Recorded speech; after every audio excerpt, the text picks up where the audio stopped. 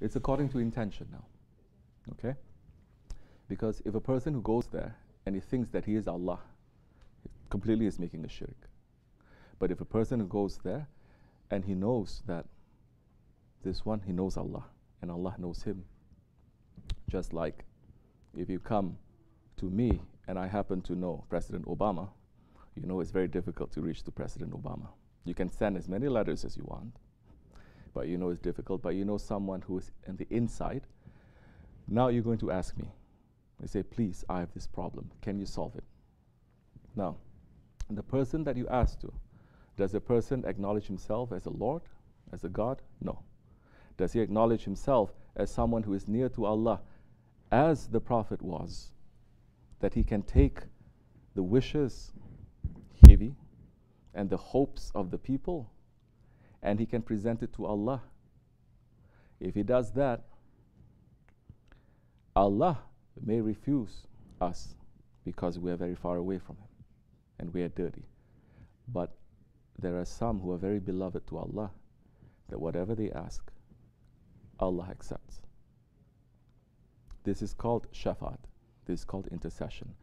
And this is a very, very major, big thing that the Wahhabis, they hate. That is inside of the Aqidah of Ahl Sunnah. That is very important, that there is open hadith, that even the prophets, from Hazrati Adam to Hazrati Ibrahim to everyone, is going to ask for the intercession of the Holy Prophet ﷺ.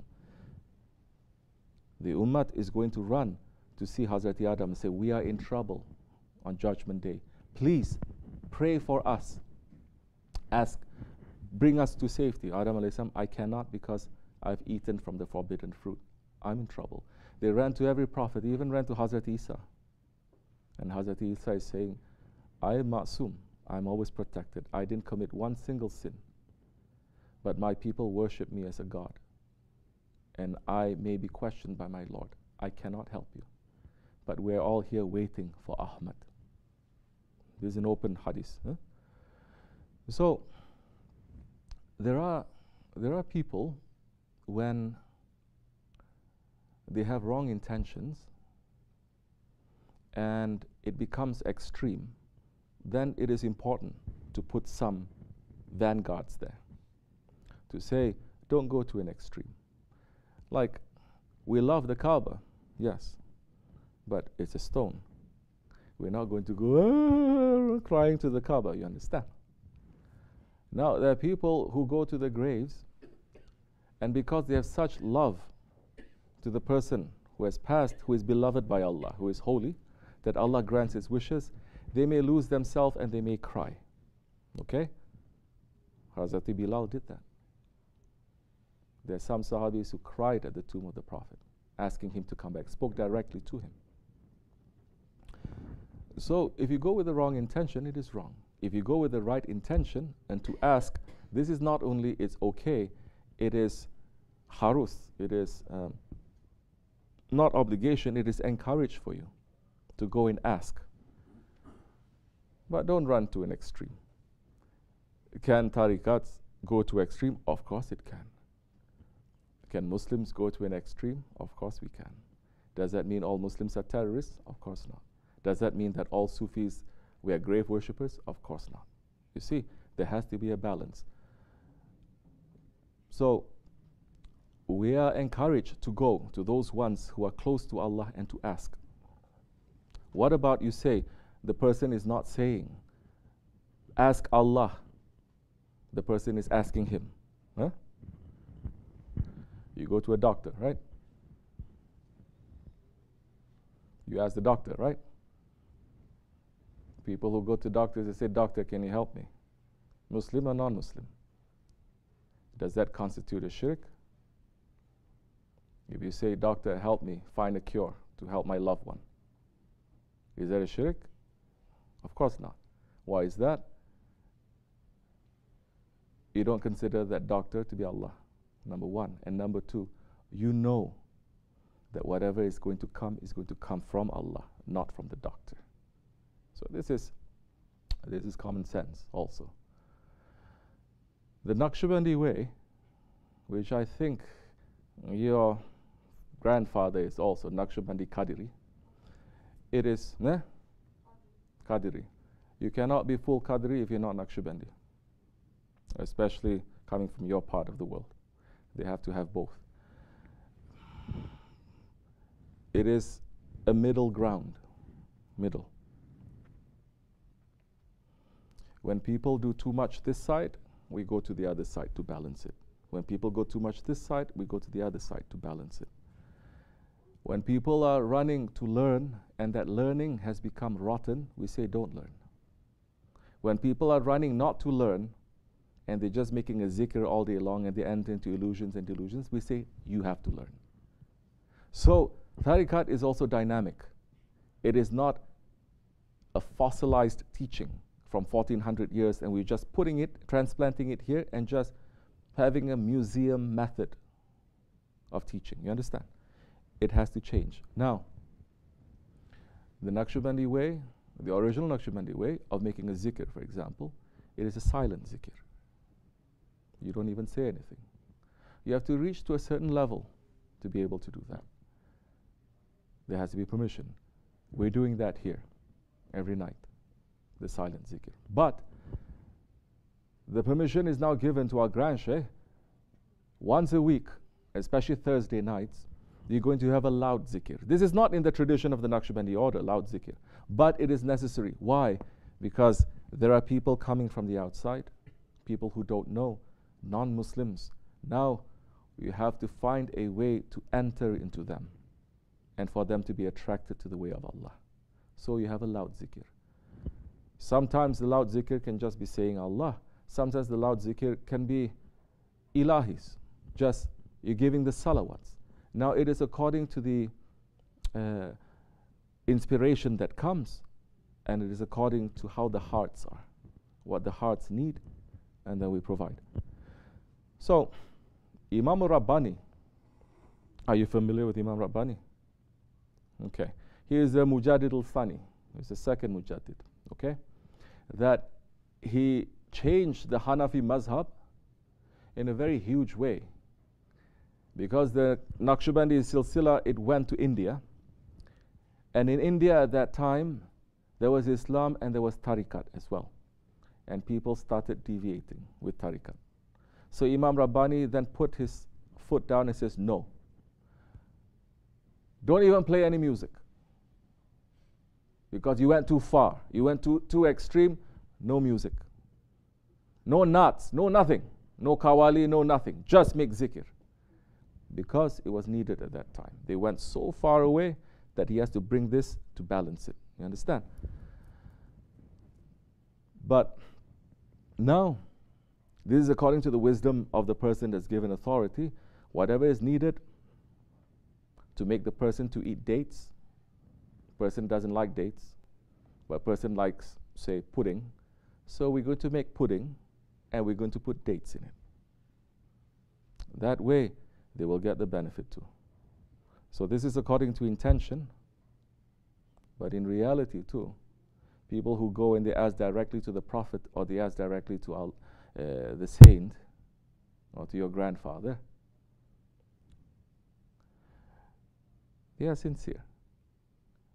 Ask them, you think my grandfather is Allah? Of course not. Don't you know he is a servant of Allah too? He cannot grant you any any wishes? They say, yes, we know. But he is a beloved to Allah. It is Allah who grants. And Allah grant those ones who are beloved to him. So, you look at the situation. If there are people that all their lives they're doing wrong things, they're not even coming close to Islam, not doing anything, no love for the Prophet, no love for the awliya, and you see a person doing that, wisdom is going to tell you, don't jump up and tell him this is a shirk. Slowly, at least he's making that connection. Now this is when tariqat Sufism enters, because it's a lot of wisdom and it's not something which is literal. Like they say in Turkish,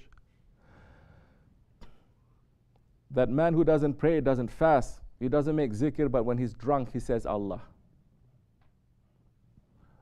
Don't rush to condemn him too. Because who knows when we are drunk what we're going to say. And drinking is not just by this, liquor. You can be drunk with knowledge, with arrogance, with materialism, with anything. That you say, I am right, everyone else is wrong. So, there has to be a middle ground to this. And the intention is important.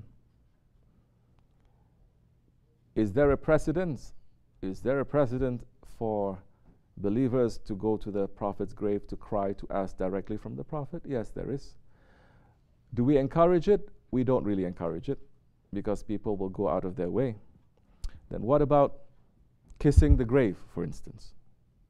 Kissing the grave. You go to the turba and you kiss the grave. Is there a precedent for this? Is there a sunnat? Yes, there is a sunnat for this. What about kissing the grave on the floor? Kissing the threshold, which the Ottoman sultans, they used to do.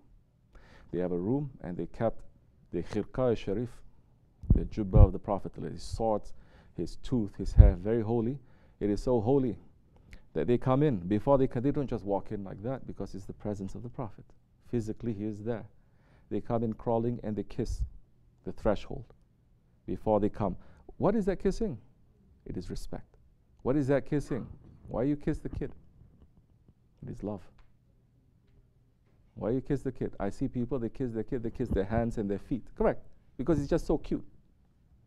Now, when you love the Prophet ﷺ like that, and respecting him will never make you, respecting the Prophet, loving the Prophet will never make you to make a shirk. Never. The more you love the Prophet, the more you will love Allah. Because you know why? Because Allah loves the Prophet. So, these are different things. For example, we enter into, like I said, this is a precedent. You enter into a tomb, you enter into a holy place, you bend down and you kiss the threshold. There is a precedent for that. If it gets too much, if a person becomes, too crazy about it, we may say, now stop. Because in Islam, there are different ways of showing respect too. There is showing respect, giving salams. There's showing respect, putting your hand on your heart, saying salams. There's showing respect where you hug and you kiss on the cheeks 3 times. There is respect when you kiss the older person's hand. There is respect when you kiss the person's feet. There is respect. There is also respect. What is all this? In reality, what do you do when you are kissing someone's hand? What do you do? You bend down, don't you? You bend down and you kiss a person's hand. What do you do when you kiss a person's feet? You bend down and you kiss a person's feet. That one, that his hand or his feet are being kissed, people who kiss my hand, do I like it? I hate it. I don't like it. It is very unusual. It is very weird. I know how dirty I am. And it is not worth. But because my Shaykh has commanded and he says, this is not your hand, this is my hand. I say, okay. Do you understand? This is now respecting that maqam. And ultimately, whose maqam is it? The Prophet's. And ultimately, it is Allah subhanahu wa ta'ala. Now, we are just a conduit. We are just a conduit. Now, a person can come to kiss my feet. Is there a precedent for that? Yes, it is. Do I like it? I don't like it. Because every time a person shows respect to me, it is obligation for me now to pray for that person. Especially people, they come with certain spiritual diseases also. They come with certain energies that are heavy too. And when they touch, when they kiss my hand or they kiss my feet, I have to take it and I have to pray. It is very heavy for me. If there is a choice, I'm not even going to do it. But there is no choice. Because it's not me. This is not about me. This is about the maqam of the Prophet ﷺ. Now what if a person now comes and he bows down in front of me? He doesn't want to kiss my hand, but he just bows down. As first, I'm going to tell him, are you Japanese? Are you Chinese? If you're Chinese or Japanese, then I say, it's okay. Or are you Thai? Or are you Indian? In fact, there's so many cultures that they bow down, in reality. Who are you bowing down to? What if a person comes and makes sajda? Sujud. That is another very hairy issue. Because they say you cannot make sajda except to Allah subhanahu wa ta'ala. But do you know in Shariat, there are different ways. The alims of 1400 years, of the 4 mazhabs, millions of scholars, they have already categorized this. They say bowing down and to make sujud, there are different categories. It's not just one category. The Wahhabis say only one. No other interpretation, no other realities, only one. But Ahl Sunnat way, we say no. For example, when the angels, they make sujud to Adam alayhi salam. Who didn't want to make it? Shaitan. Because what did Shaitan say? I make sujud only to Allah, not to a man. I don't want to make shirk. But Allah is commanding. So there is an intention of what that sujud means, and there is the object that you're making the sujud to. And the alims, the ulama, they've already categorized there are bows, there are rukus, there are bows that are made for honor, just to honor someone. It is not worship. It is not considered worship. It is permissible. There are sujud that is not considered worship, like the angels making sujud to Adam alayhi salam. Is that worship? Were they worshipping to Adam alayhi salam and saying, you are Allah? No. Okay, we are not Adam, we are not angels. Let me pick humans. You know who else makes sujud to another human? His father and his mother made sujud to him. And his 12 brothers made sujud to him. Yeah, Yusuf alayhi salam. Is this in the Quran? Yes. Is it? Can you deny this? You cannot deny this. Obviously, they are all prophets, and they make sujud to their son. Is that a sujud to worship him?